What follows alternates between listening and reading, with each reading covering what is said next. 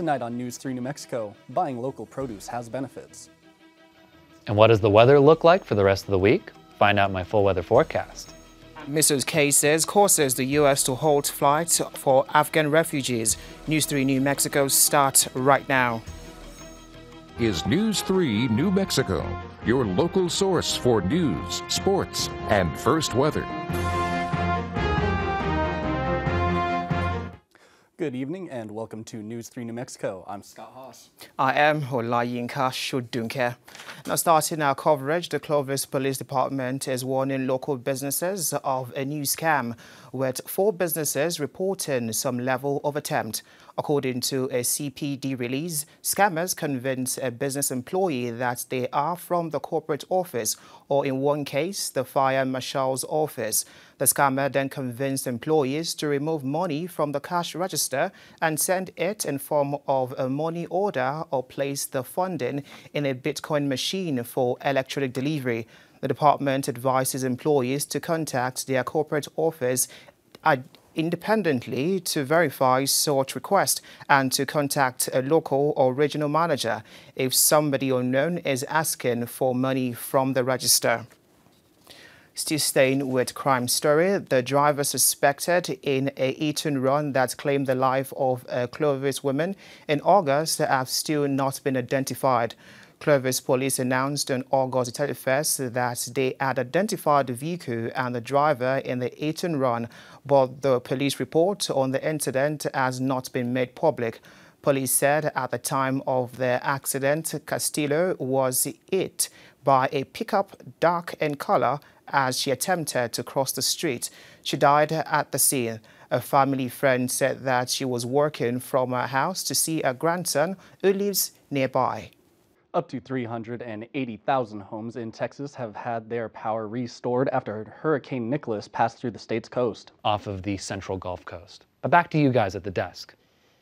Many thanks, Owen.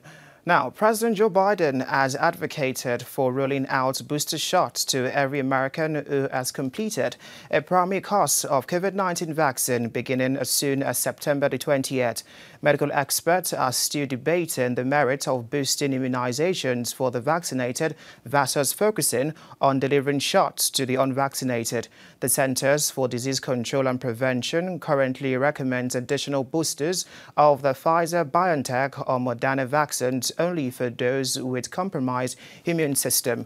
According to data, the 3 vaccines administered in the United States remain effective against severe diseases from variants of the coronavirus, including the highly contagious Delta variant that has driven spikes in infections this summer. Taking a look at New Mexico, state officials say New Mexico is extending its latest mandate for masking at indoor public settings for another month due to the current surge in COVID-19 cases. The spokesman for the governor, Michelle Lujan Grisham, said Tuesday that the mandate reimposed on August 20th as part of a public health order by acting state health secretary. It will be extended without significant changes.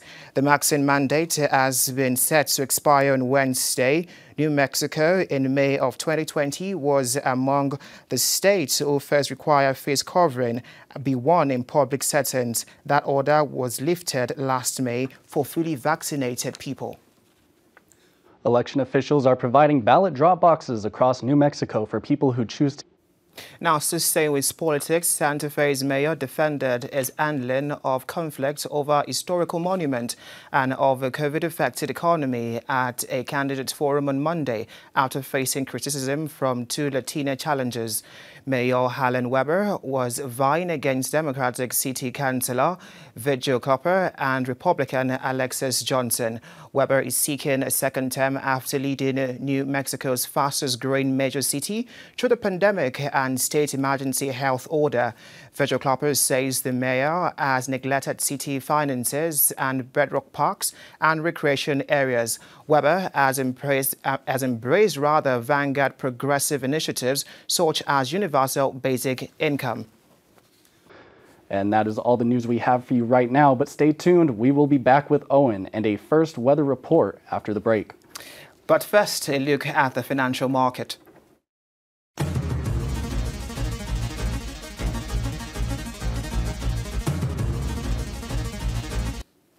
Welcome back. And back to our earlier story. Buying locally is important to many in the community. News 3 New Mexico Maryland Hop Church caught up with local farmers at the farmers market who says buying local is the best thing to do.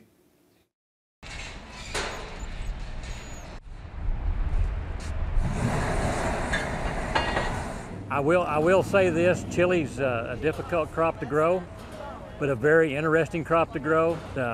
It's hard to get to going, but once you get it to going, I've never seen anything make like chili does. It's pretty fun. If you haven't bought your green chili for the season, Staying with New Mexico, the New Mexico Environment Department is less than a week away from presenting its new regulations intended to curb ozone pollution from oil and gas for a vote and potential enactment. The Environmental Improvement Board plans to begin its virtual public hearing on September the 20th, where proposed regulations could see a vote to approve or disapprove the rules. NMED began the rulemaking process after the governor called on state agencies to reduce pollution and greenhouse gas emissions as a means for the state to reduce its impact on climate change.